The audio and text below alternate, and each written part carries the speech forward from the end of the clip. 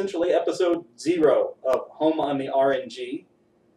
We wanted to take this opportunity to explain to you what the show is, how it's going to work, and who the hell we are. So, I'm Jeff. And I'm Russ. You can tell by the casual, relaxed way we introduced ourselves, we are totally ready for this. Yes, definitely.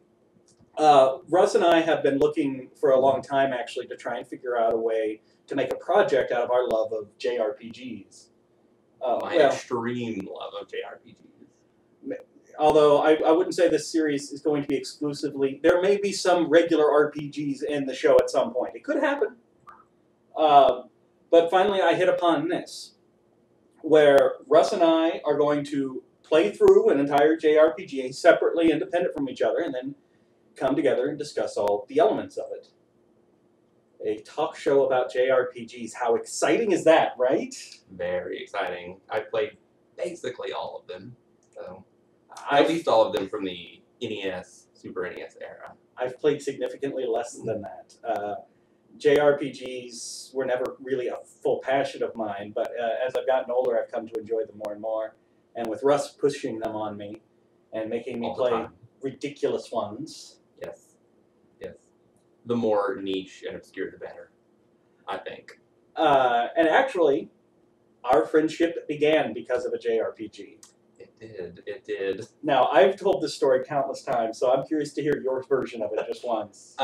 Seeing you playing Earthbound during a course that we were taking in college, and I just happened to look over. We'd been chatting a little bit, and then I looked over, and there you were, and you had Earthbound pulled up, and I just thought, oh my god, I found a soulmate. And a bond was forged that could never be broken. Believe me, we've tried. Yep. Yeah, Earthbound is by far one of my favorite games. I'm one of those people. And Russ is too. Me too, yeah. Definitely. Yeah. So our friendship began over JRPGs. Very much. And this, I've realized there was a lot of JRPGs I had never touched, I had never played. And this was a good excuse to play them. Now, Russ has played, like he said, all of them, pretty much. And I haven't played many of them. So this project, this series, became a really good excuse for me to be able to play through and play stuff I'd never seen before. And me to just relive everything, because I would probably be playing all the games anyway. So now you have a reason. Exactly.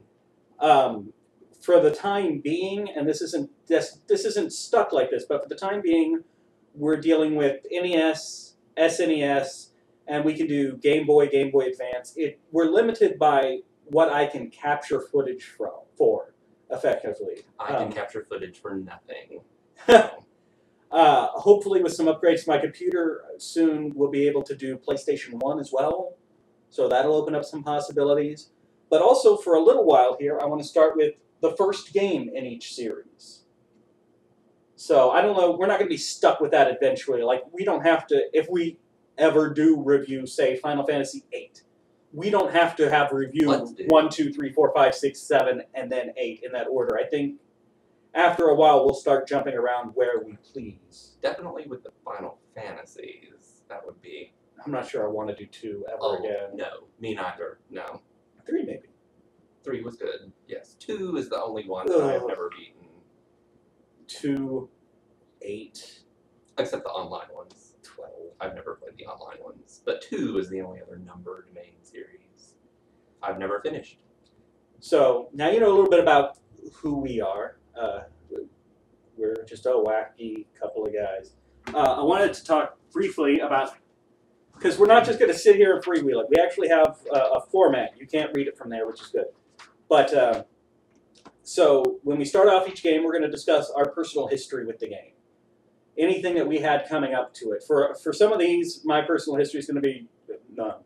But for us, I'm sure we'll have... Mine will probably always be, oh, I have that cartridge, and I played it when I was a child. From there, we're going to address story and characters, because that's a very important element of any JRPG. Story is, in fact, the main thing I look for in any game that I play. That's just how I'm wired. Russ has a penchant for the characters. I do. I like a good character, or a good character-driven story. So you can already tell which one of us will carry which end of that. The combat system, which I think is important for any JRPG because they all have to put their own spin on it. That's another thing that can definitely make or break a good game for me. Gotta have good combat.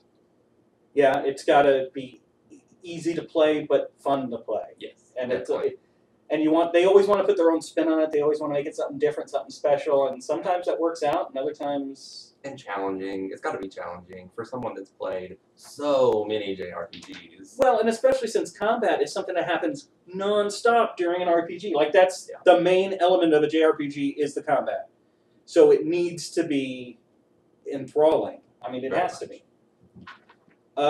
Innovations. This is where we just talk about anything that's kind of unique to that game. Features that they use that you don't necessarily see somewhere else. Maybe the first time a particular feature was used. Anything that stands out as different. Music's going to be a rough one for us. I tend to be into music in games. I don't know a lot about music in general, but I do know when I like the soundtrack or when I don't. I know even less about music than that. Yeah, I'm probably not going to have a whole lot to offer in the music category, so that'll be fun for us to struggle on a topic we don't know that much about. And then lastly would be final thoughts, which is just a summation of our feelings for the game, a way for us to fit in anything else that we've forgotten to mention about the game that stood out to us. Yeah.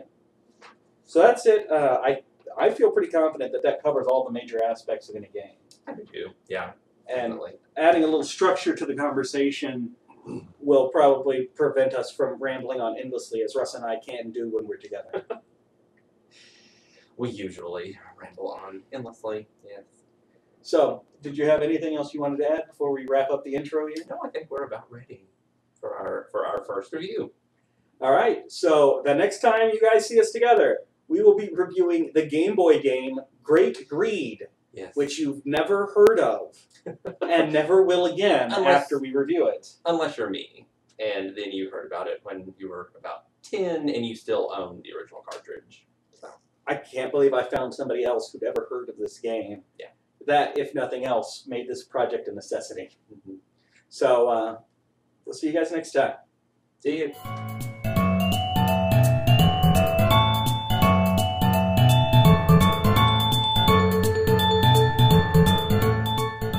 Hi, I'm Luke Bryan, 2-time CMA Entertainer of the Year.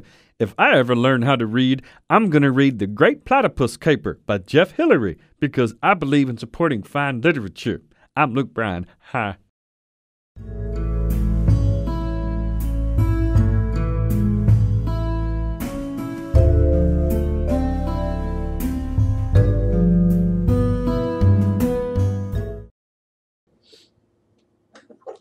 As soon as Russ figures out how to sit down.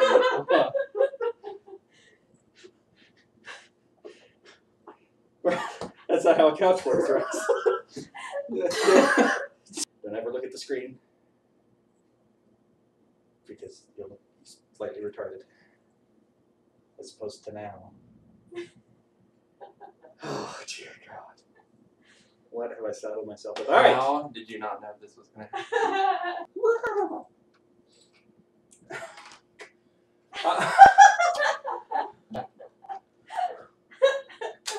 So, I'm Jeff. I'm Francisca. I'm sorry. Okay. I'm done. I'm over it now. I'm sorry. I'm over it. All right. I did not know I would